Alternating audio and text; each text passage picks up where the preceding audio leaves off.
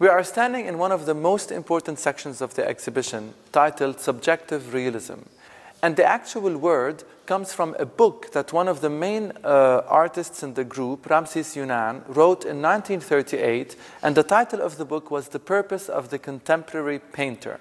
And in the book, he talks about surrealism, and he reflects the opinions of Henri Liberté about what surrealism was like at the time.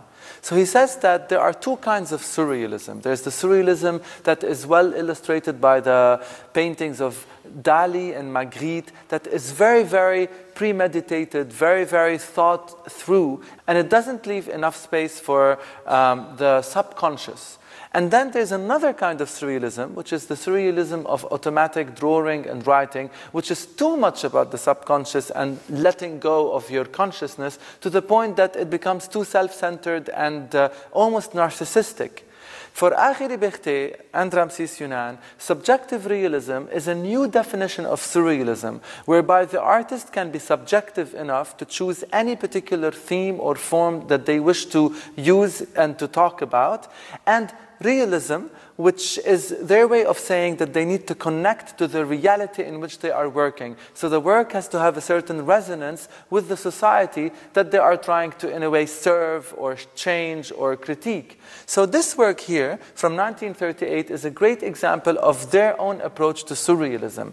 We look at the painting. It borrows its aesthetic from very common to our eyes other surrealist works by many artists that we are, more familiar with. But then when you look even closer, and for the trained eye that knows something about the history of Egypt and pharaonic art, you recognize immediately that this figure is actually the goddess Nut, the goddess of the sky from ancient Egypt, who's usually a symbol of fertility and life, which in this case is actually depicted as a broken, emaciated, fragmented body, and three skeleton-like figures, almost starved, walking in this kind of surreal landscape.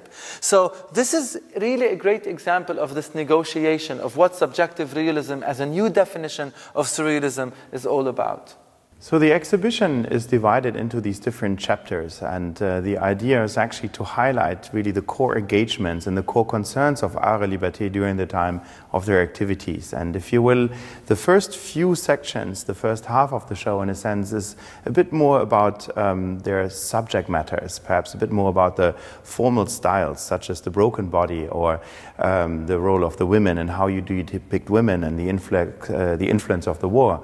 But the other half of the exhibition, in a sense, is dedicated to a more theoretical and a more intellectual contribution of the group, highlighting their engagement with surrealism as a central form, of course, but also with literature on the other hand. So if you want, it takes you on a journey, really, rather than a chronological approach, really through the core concerns and what the contributions of the group was during the time of their activities.